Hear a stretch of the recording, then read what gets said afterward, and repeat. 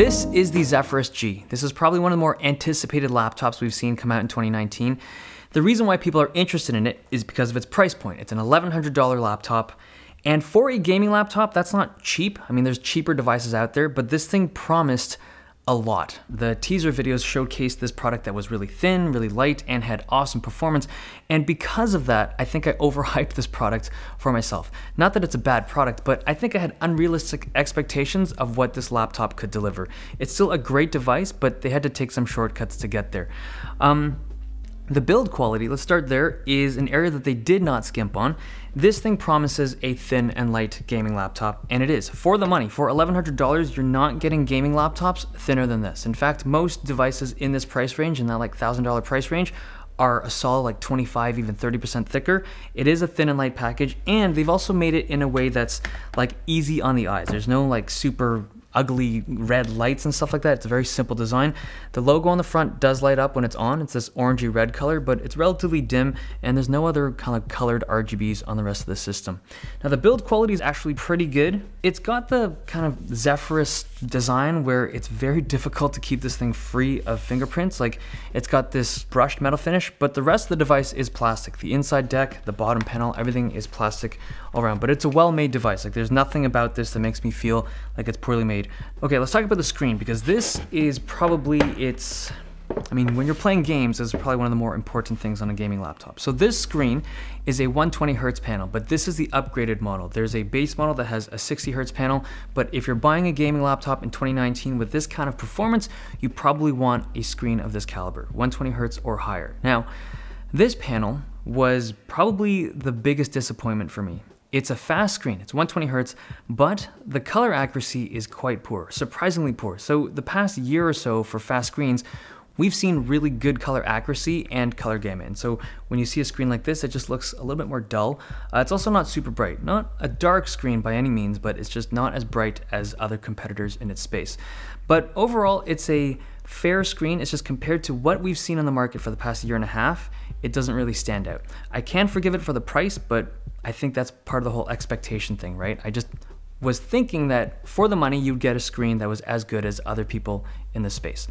It's also missing a webcam. Now, for most gamers, they probably don't use their webcam very often on their laptops, but for that occasional time when you do need video for whatever reason, like if you're making a Skype call or something, you now have no way of doing that video feed unless you purchase an external webcam. Like, it's not like they include one in the box or anything. It is a completely webcamless machine.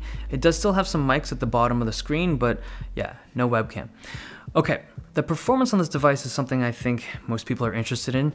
It's running the Ryzen 3750H and a GTX 1660 Ti Max-Q. So this is kind of where my expectations were also led astray. When they first announced this device, I thought it was running a regular 1660 Ti. It's actually running a lower wattage Max-Q version. It's faster than the GTX 1060 for laptops. It's also faster than a 1060 for desktops, but it's slower than last year's 1070 Max-Q. Still a very powerful GPU, but you should know where it sits in terms of the overall ranking of laptop performance. It's combined with the 4-core chip, and it's fast, but when it comes to multi-core applications, the Intel chips that have 6 cores are going to do better. It's a good combination. The AMD CPU with the NVIDIA GPU delivers some really good gaming performance, but to get there, they had to run some pretty aggressive fans. So the thermals are fine on this machine. It doesn't overheat or throttle, which is kind of impressive considering the thickness of this device. It is a lower wattage CPU, so compared to some of the Intel CPUs out there, it's a 35 watt CPU, so it's putting out a little bit less heat. But the main reason why they're able to achieve this is through their fans. They're loud fans. I did not break any tabs. They are loud fans, but they cool the system properly. Now, in the software, you'll also see a decibel reading, and I think that's very inaccurate. In fact, I think that's like misleading, because a lot of people will look at that number if they own the device and think that that's the actual decibel reading. There's no way. That is like probably 10 decibels quieter than what it's actually reading, unless they're measuring that thing out from like 10 feet away. These are loud fans. Inside, you also get access to your Wi-Fi card. It's a pretty bad card. You probably want to replace that if you get this device. And you also have access to a single slot of RAM. It's a 2-channel system. It's just that the second channel of RAM is soldered on. You can only replace this channel that's visible. And you also have access to 2 NVMe slots. So these are strangely PCIe 3x2. So you'll still get really fast drives, just not the fastest speed possible from your NVMe's. Battery down here, 76 watt hour. It's actually a pretty good battery life on this system. It's a 7-hour battery life. I didn't think, like, Ryzen chips are not known for great battery life. They're usually a little more power hungry, so 7 hours, pretty respectable. You also see the speakers down here, pretty good sounding, but they're really poorly positioned. Like, if you take this device and you listen to it with the speakers facing up, it just sounds so much cleaner than it does when it's in its natural state. But that's what we have, down-firing speakers that blast right into your table. I really wish manufacturers would stop doing that.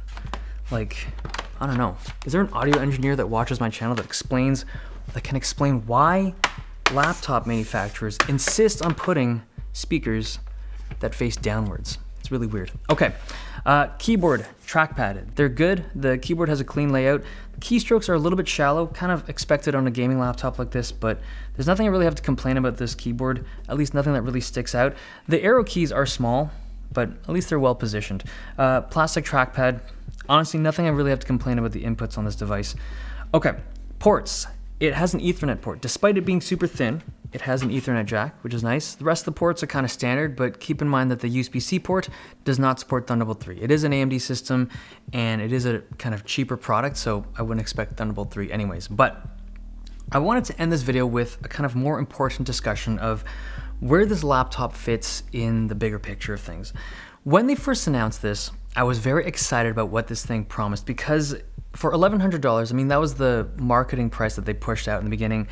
It seemed like you were getting an amazing deal, and it's still a really good device, but I really feel like you get what you pay for.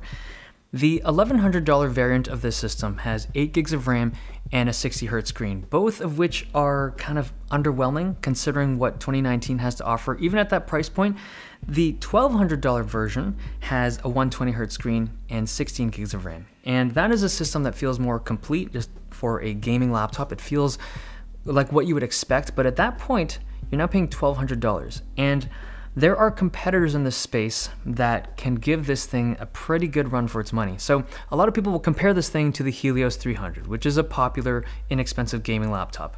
However, I don't feel like they're really that comparable. This is a much thinner and lighter device.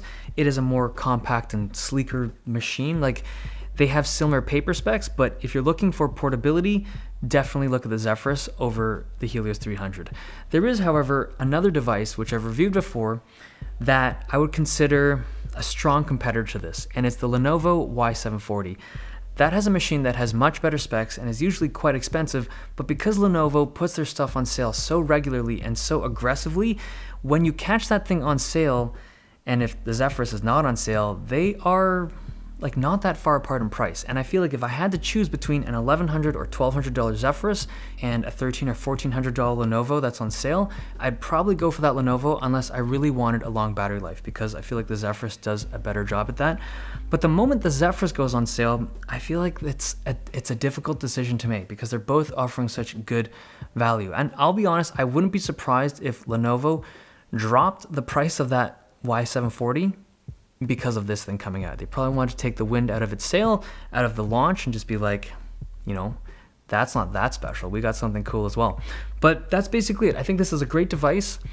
Just temper your expectations, because it is still an $1,100 device, and I really think you're getting what you pay for. Okay, hope you guys enjoyed this video. Thumbs if you liked it, subs if you loved it. See you guys next time.